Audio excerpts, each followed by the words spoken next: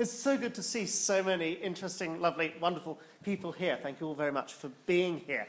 This feels, before I moved to Roehampton, I did 3 years as prep school head teacher. So this sort of takes me back to the old days, and I feel as though I'm kind of doing an assembly at the moment. So I take as my text today the words from the Bible according to Gove. Well, not that Bible according to Gove. This is the Bet speech.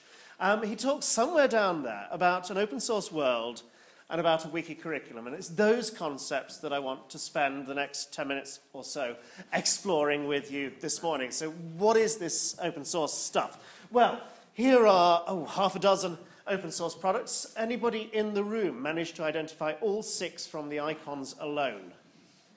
Well done. Okay, so we have two geeks amongst us. Let's just quickly go around what we've got. Firefox there. Who's using Firefox as their browser of choice?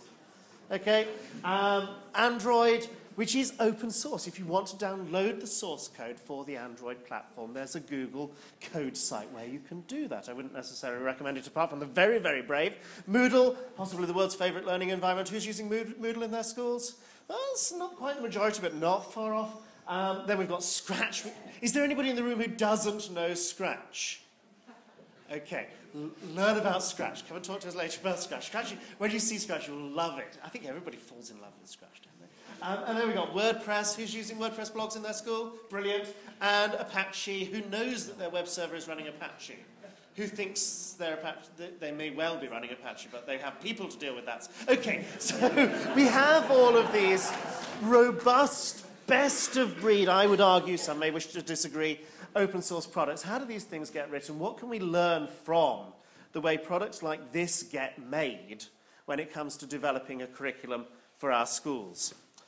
A number of things. When we think about open source, I think the thing which many of us immediately cotton onto is the notion it's free. We don't have to pay for this. We don't have to get the bursar's approval or get it through school finance managers. We can just have a go with this stuff, and nobody really needs to sort of worry too much. So you have this notion of open source is free, as in free beer. Is there free beer? No free beer. Sorry about that. Okay. But you also have, and this is central to the notion of open source, this notion of free as in free speech. That because you've got access to the source code and the licenses allow you to do what you want, then lots and lots of freedoms come with that. So how does that apply in curriculum terms? Well, you've not had to pay to deliver the national curriculum. You know, those documents have been there for free from the department's website. You don't have to pay for the NACE curriculum, you don't have to pay for curriculum framework, you don't have to pay for the CAS curriculum. There are other curricula out there which you do have to pay for, which do work on a subscription model, and I don't think any of us are thinking that way. But free as in speech is where it really gets interesting, because whilst the national curriculum as it stood, the programme of study was here it is, that's not something you can tinker with. I think we're moving over the next 2 years of this period of the disapplied programme of study to thinking about curriculum in terms of, we can change this. We can take what they've had for the last however many years and change that, adapt that, make it our own. So we've got access, if you wish, to the source code, the notion of the recipe as well as the meal. Is it important that you know about computing? I would say yes, it kind of is, because, in order to survive, you need to eat.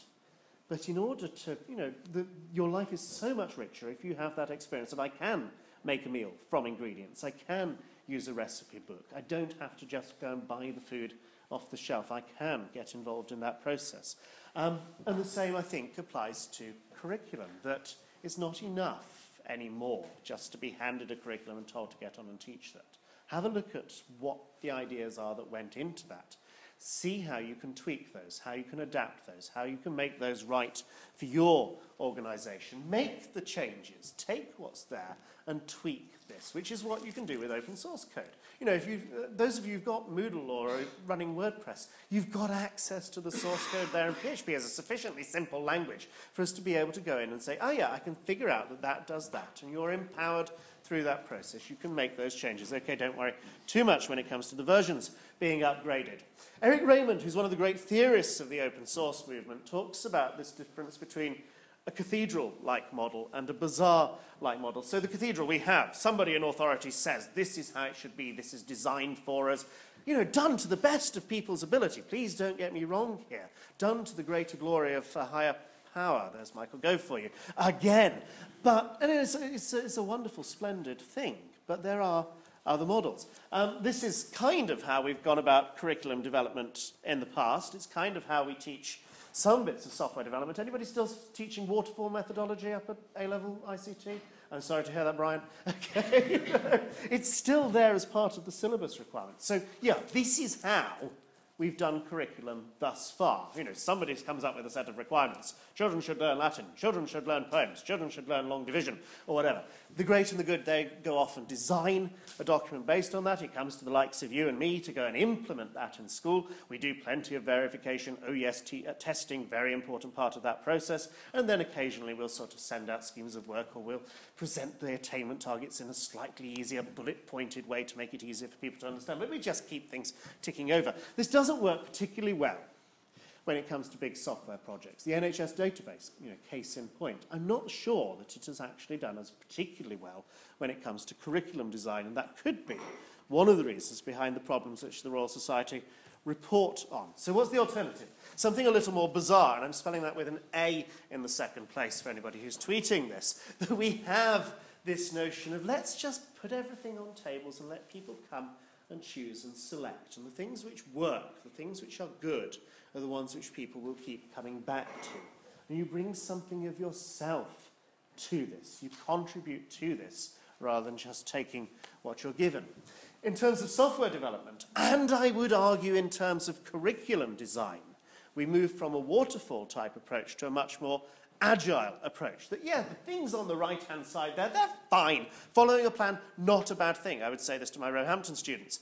Negotiating the details, deciding exactly what it is you're going to do, that's okay, that's important. Documenting everything, fine. Looking at the processes, looking at the tools. These things are all fine, they have their place. But wouldn't it be better to focus our attention on the things on the left-hand side of that screen, about being responsive, about being literally agile, as the environment changes, as the circumstances changes, as the knowledge that the children you're teaching changes, what they bring with them into the classroom, then responding to that in a much more sort of agile sort of way. If we don't necessarily talk about customers, we talk about children, we talk about students, but collaborating with them. What is it you know how to do already? How can we move you on from that? What is it you'd like to learn about? Let me see if I can find some way of teaching you that. Concentrating on, not so much on working software, but on working knowledge, rather than necessarily following all of that sort of documented planning. Getting knowledge which works, getting things which are immediately applicable. And of course, you know, I'm not saying agile development doesn't do lots of testing, but you have very, very granular unit-level testing. You have a bit of code, and you check that that bit of code works. In our line of work, we call this assessment for learning, I would suggest. And then focusing on the individuals, focusing on the interactions inside the classroom.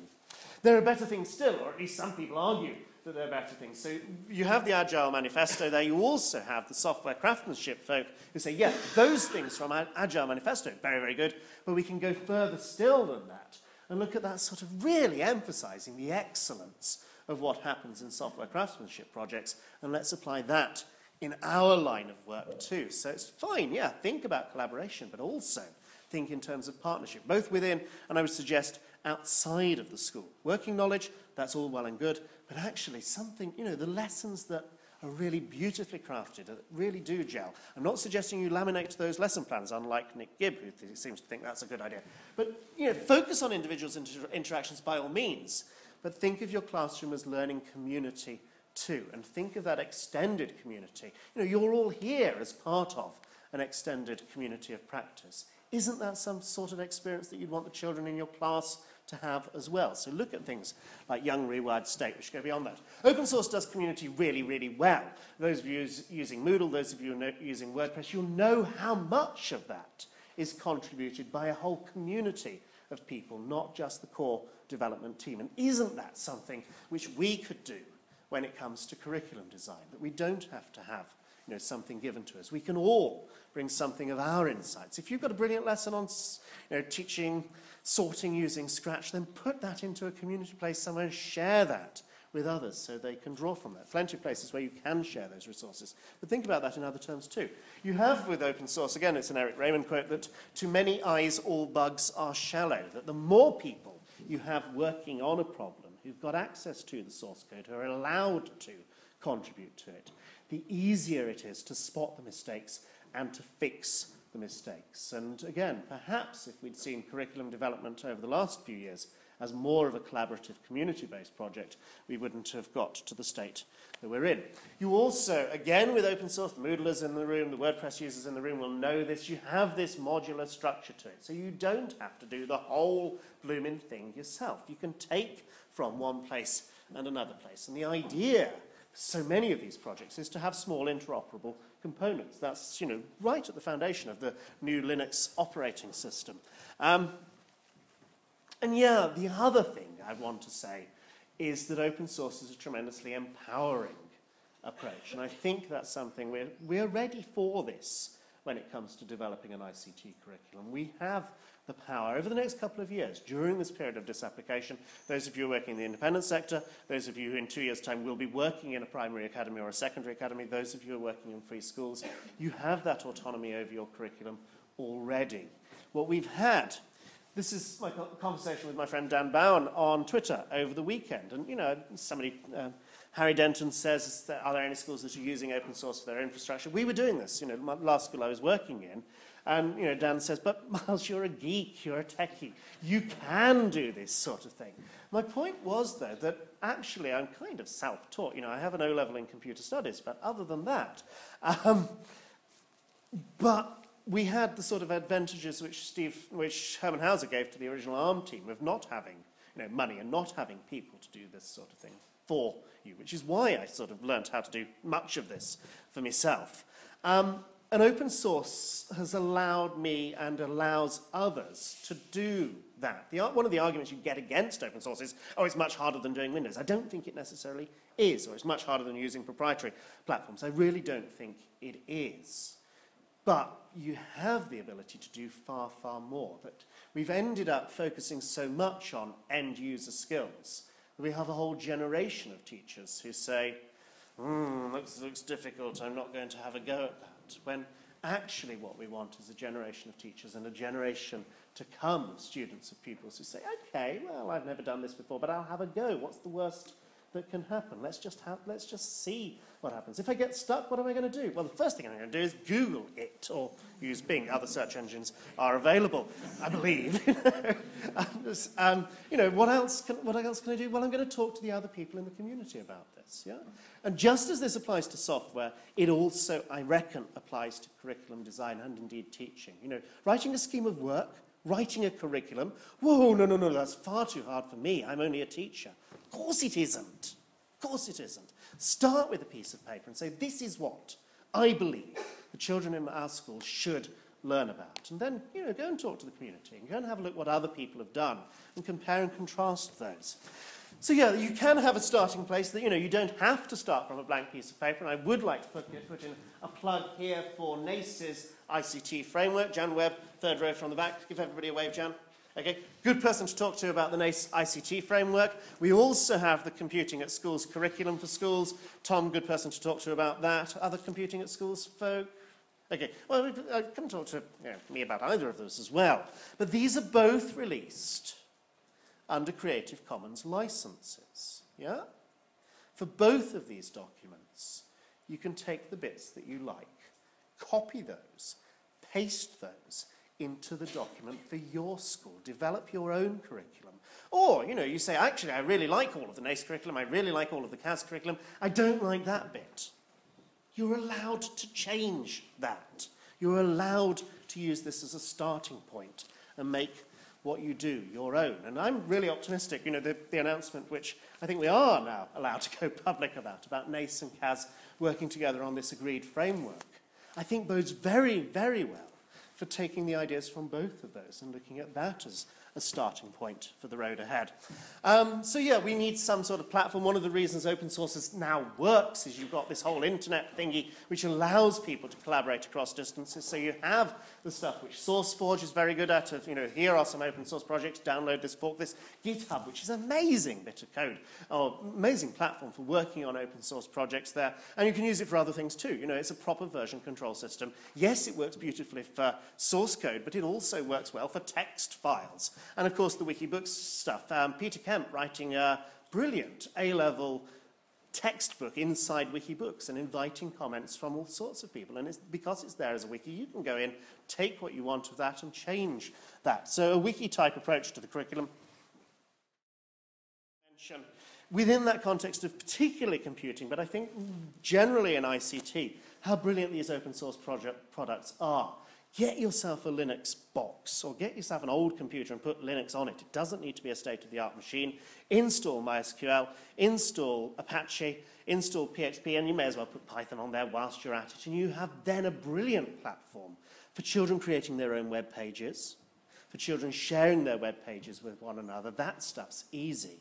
But also for children getting in and coding up whole web-based platforms. If you want WordPress, if you want Moodle, then you can have those for free on your own Linux box inside the school, running as your own Apache web server. One thing which you could do when you get back to school tomorrow, go and build yourself a Linux web server. It's not that difficult. There are instructions somewhere on the interweb. Tweet me and I'll find you some.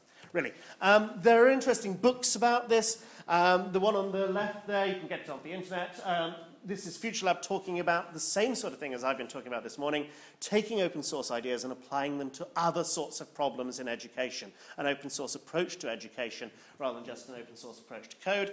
Douglas Rushkoff writing, a few years ago now, about open source democracy, and I think there are links between that and the big society, not that we hear very much about the big society these days, do we? Also, Douglas Rushkoff's book on the right there, Program or Be Programmed, that this sort of empowerment that you get by being involved with the sort of nuts and bolts level of the tech really does matter. And this is what it's all about. This is why events like today are so important, that, let's work together on these problems. This is where CAS, this is where NACE come into their own, this platform for collaborating with teachers sharing ideas, teachers sharing their expertise, their enthusiasm. If you're not sure about something, there'll be other people in these communities who are and can help you with this.